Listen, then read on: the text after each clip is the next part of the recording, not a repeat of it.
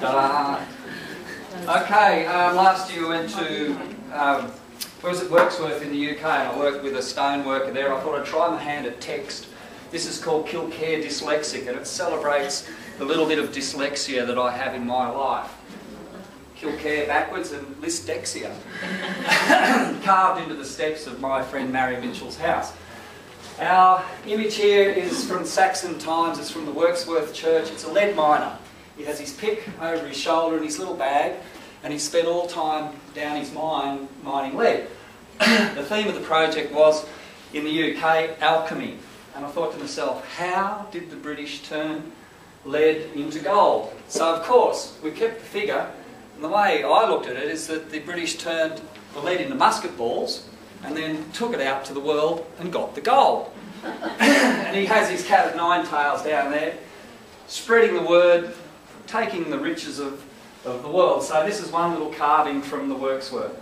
This is the alchemy stone. So the project here was the morphing of our Saxon lead miner through to the red coat, and then finally when the Brits came to Australia, the other heavy metal that they really loved was uranium.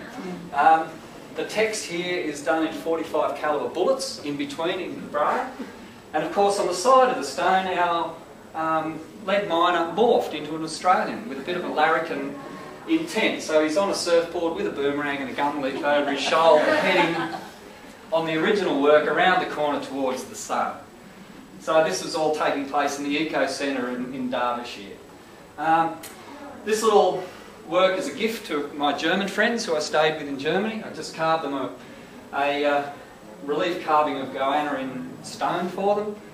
It was a nice way to say thank you for having me for off and on for 2 months, looking around the continent. Have a drink. The daughter of my friend Dita lives in Berlin, and if you've ever been to Berlin, in the traffic lights there's a little picture of a man walking with a hat on. Again, that's sandstone carved with a hammer and a nail, and it was a gift to the people who I stayed with. I've made, this is called the Ample Man, but I put a boomerang in his hand to just celebrate the fact that we've been there. This works at Coonabarabran High School. It's called Dancing Together.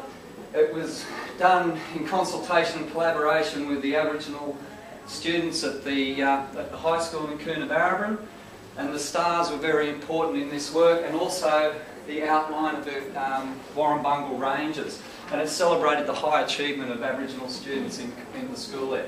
This particular work's out at Hobbles Creek at Baker's Place, the Baker's Sculpture Park. It is the double Y shape of the ploughed in headlands on the paddock. We have X and Y chromosomes, and down in the corner a fetus, and it's the collection of genes, it's the harvest of genes, called Future Harvest. This is the Falling Man, made from a circular piece of cast iron that was a wagon wheel rim. It was designed on Adobe Photoshop, cut on a plasma cutter in orange at Arts Engineering, went to Sculptures by the Sea, and it's still at my place. Bathurst Hospital, this particular work is granite with stained glass embedded in it. The grey work is for the community, the local community now. There is a white marble piece for physiology and medicine, the traditional society, the Wiradjuri society, and the visitors in a red granite over there. This particular work is on the railway line at Wadamundara. It's a new style of work that I'm doing where I'm just photographing ephemeral works. This is called Online Crossing. It looks at the negligence or the neglect of the railway system. It's made from dry stone and bricks. This is called Ghost Ladder. It's pieces of red granite in the fork of the yellow box tree. And you can imagine something climbing into that tree up that work. Again, when the wind blows, those bits have probably fallen out now, and you'll never see this work again except for this photograph.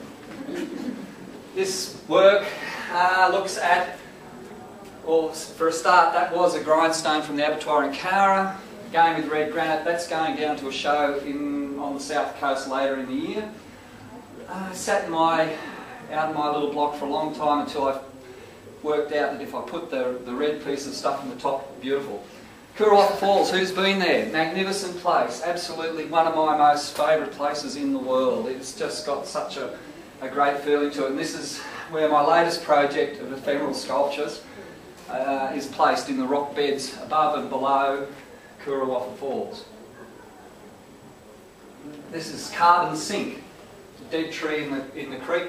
I'm using this technique of building stone, using the natural objects in the place in the creek bed, so that when it floods, this whole lot will be gone. The stone arrangements are going to disappear. But I'm actually carving the name of the work in the stone. This is shrine number 1. Again, it has the name will be carved into the stone here. And once this disappears, I'm going to exhibit the photographs with the name and the GPS coordinates in the title of the photograph. So that will be the body of work. Eventually will be a series of photographs. From Mona in Tasmania, the Museum of Old and New Art. Block of clay, stone axe. I can't remember the artist's name off the top of my head. He was French. Very interesting body of work that was done in stone. And I thought, yeah, okay, Paleolithic axe, that's great, but you call that an axe? These are axes. This is from Barradine, a project that's in Dandry Gorge. That was built in cahoots with the community. We worked together with the whole Gamilaroi community, creating both of these objects to celebrate the interaction of cultures in the Pilliga scrub. And finally, this relates to the project I want to see in the future. From a story when I was a kid about people that collected Aboriginal artefacts in this valley, that they found a site with 100 axes somewhere on Wagula Creek. And that site has never been made public. We still don't know where it is. I'd like to create a body of work including 100 axe objects and maybe even find the place and rebirth the story. Thank you.